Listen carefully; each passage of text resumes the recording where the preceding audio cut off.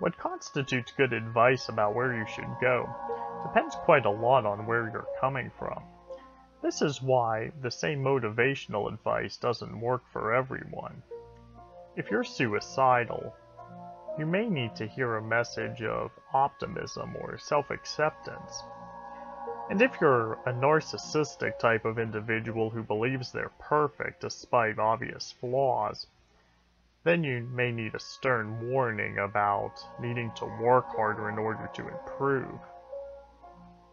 Some people need encouragement, and some people need a reality check. Most of us could use a whole lot of both.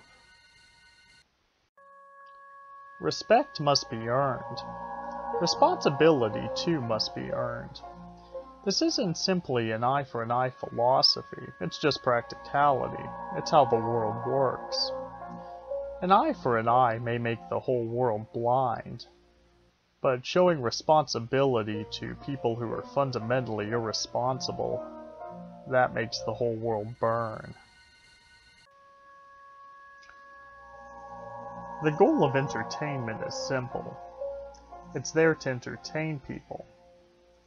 That's why I understand it. Art is more complicated. Is art about self-expression or the reaction of the audience? Is it about the technique of the artist or the enjoyment that people get from his work? I ask myself, is art about the process of creation or the result? And is there a good way to quantify it, to determine its value, in a way that everyone can understand? I've noticed that many people cling to the idea of just being themselves as a way of avoiding having to improve. They see just being themselves as something noble or virtuous. But this never really made much sense to me, for the simple reason that we're all going to change anyway. Change is inevitable. It's the only constant. You are going to change. So the only real question is, are you going to control how that change happens? Or are you just going to let it happen to you? Self-improvement has an addictive quality to it, but it just may be one of the most beneficial addictions one can have. By definition, if it ever became detrimental or malproductive, then that means you're doing it wrong. You are your most powerful tool and most valuable asset, so it only makes sense to invest quite a lot of time and effort into yourself. At first, self-improvement may seem impossible to start, but after a while, it'll seem impossible to stop. It's best to approach things with a sense of curiosity, rather than to just assume that you know.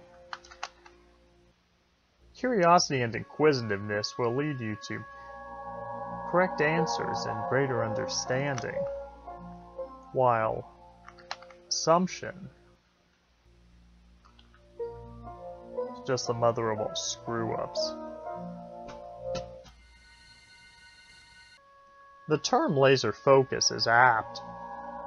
It's light's nature to disperse, to spread chaotically. And much like human focus, light is often not very powerful. Lasers are different for the very reason that they don't act the way that light normally does. It's light which has been focused into a beam, made to amplified and more coherent. And it's this artificial augmentation that makes lasers special and useful. Light may naturally have a short attention span, but lasers don't get distracted. Our fascination with mystery is a bit of a contradiction. For mystery to be interesting, we first have to notice it. It has to catch our attention to draw us in. But mystery, almost by definition, involves something obscured, concealed, and unknown. This means that some of the deepest and compelling mysteries, the most intriguing places and events and people, are probably things that we never really notice at all. So, what are your chances of success? Well, what are your chances of becoming a rock star? Can you play the guitar and sing? If you can, then your chances are better than someone who can't. Are you in a band? Have you performed live shows? Have you released any music? Then your chances increase more. And if you're Gene Simmons or Keith Richards, then your chances become 100% because you've already done it. The point is, never ask what your chances of success are. Only ask what you have to do to increase your odds. Entrepreneurship, personal growth, game development, and yes, villainy can all be lonely roads to walk. That's one of the reasons why I enjoy the night, because it offers real solitude. Francis Bacon once said that whosoever is delighted in solitude is either a wild beast or a god. Either way works for me. Self-affirmations or auto-suggestion is one of the easiest ways to improve your state of mind.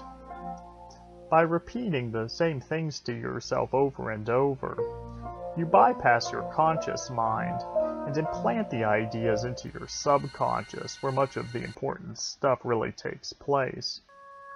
A classic example of this is saying every morning and every night, day by day, in every way, I become better and better.